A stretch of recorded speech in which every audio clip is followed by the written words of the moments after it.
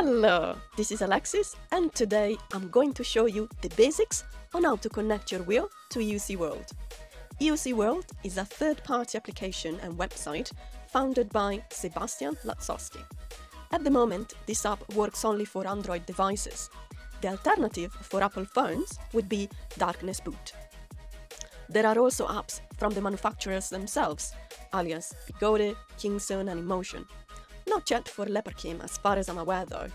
Regardless of that, all EUC brands can connect to EUC World app as long as they have a Bluetooth module. I personally use EUC World app for all of my wheels instead of the stock ones because of the easy to use layout, multiple personalization possibilities, the extra info and features that supports, such as Ava sounds. In this video, I will show you how to download EUC World, how to connect EUC World to the Electric Unicycle, how to navigate basic parameters, and why it can be useful to have your wheel connected to the app while riding. In order to download EUC World, make sure to have an Android phone or smartwatch. EUC World can be downloaded via the Google Play Store. In order to connect the wheel to EUC World, enable Bluetooth on the phone and turn on your wheel. The app should connect automatically to the wheel and start reporting the wheel stats onto the main screen.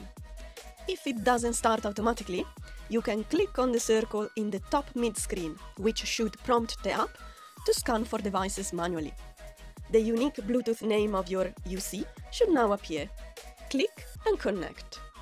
Now, on to explaining basic parameters. On the main screen, you find the battery capacity in percentage, the EUC temperature, which you can set in either Fahrenheit or Celsius, and speed in miles an hour or kilometer per hour according to your preferences. There are also speed and journey averages, which are self-explanatory. What I also check on the screen is the voltage. This is generally more accurate than the battery percentage. It gives me a better indication on voltage sag and an extra decimal value. As a practical example of how checking the wheel's voltage can be useful, I will tell you what had happened to my XNHT when I first bought it. Typically, as soon as I unplug my wheel from the charger, I check its voltage reading with the EUC World app. I am aware that it is not 100% accurate, however, it can be an indicator of something going wrong. In fact, my EXNHT was reading a voltage of 96 volts fully charged, whereas it should have been at 100.8 volts. That was not right. So, I took the wheel to my dealer and it was found that 2 packs weren't working properly. Both battery packs were changed under warranty before a fire hazard could have occurred. Moving on. When I ride, I keep my phone with EUC World app on, attached to a wristband, so I can always check a few parameters that I think they are important for my riding safety.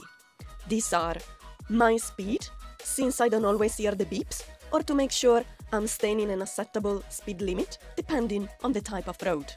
I also keep an eye on the wheel's temperature to avoid overheating and damaging the motherboard. I have set a sound alarm via the app to beep at 60 degrees Celsius, just to be safe. I check the voltage to know how much battery I have in conjunction with the percentage, and also to keep an eye on the voltage sag, which can be useful to avoid EUC cutouts. Next, swipe the main screen down to find some GPS values, which are more accurate than the ones reported by the wheel. However, the GPS top speed is missing, which is a bit of a bummer. Hopefully, it will be added in later updates. Swipe the main screen to the right and you will find live data, statistics, current speed chart, live tour tracking if enabled, and charging data also if enabled.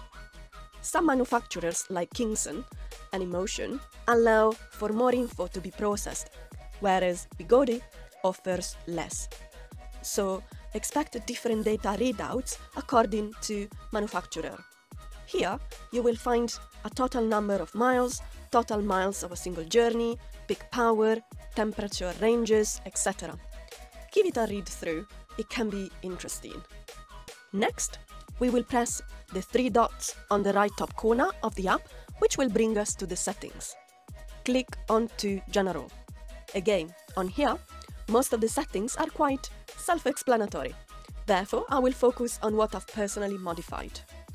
Scrolling down to units of measurements, you can choose miles or kilometers and other units of preference.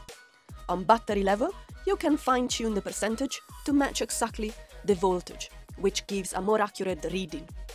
But this requires knowing exactly the voltage ranges of your wheel. Similarly, you can correct speed and distance if you know the values against GPS readouts. Again, you can mod it to match the GPS speed and distance. Click onto wheel.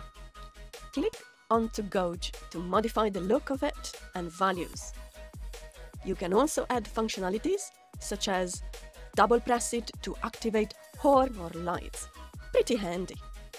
I have both data login and tour recording activated, and I have also extra features on the website. Next is alarm. I have enabled quite a few of them, and I love how much personalization I can achieve with those. They sound via Bluetooth speaker, which I keep on my chest, so I hear them very well. I use the speed alarms, which offer a series of adjustments.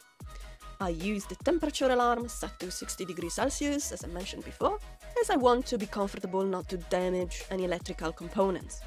I'd rather stop a few minutes and let the wheel cool down a bit. I also use safety margin alarms in conjunction with the wheel set up to 20%. I don't use any other settings, but you can have a look and read through them just in case it applies to your preference. One that I love to use at times is EVA sounds that can be activated if owning a premium membership, which I totally recommend. These work best, in my opinion, using the EUC speakers, but they can be used also with an external Bluetooth sound system. These packages make your wheel sound like a trotting horse, a Harley Davidson, a motocross ride. They are really cool and fun, especially looking at the confused passerby faces. I know it sounds weird, but it is worth trying them out. It definitely confuses some people out there, and they are quite entertaining. AVA sounds can be useful to make our silent vehicles be noticed, for example on shared foot and bike paths, where people can be distracted and run into us, or vice versa. But with EVA sounds it will be fairly impossible to ride unnoticed. And this concludes today's video. If you are interested to dig deeper into this fantastic app, the EUC World website has all the info you need to know and more. You can also ask questions down below. Have a good one. Ciao ciao!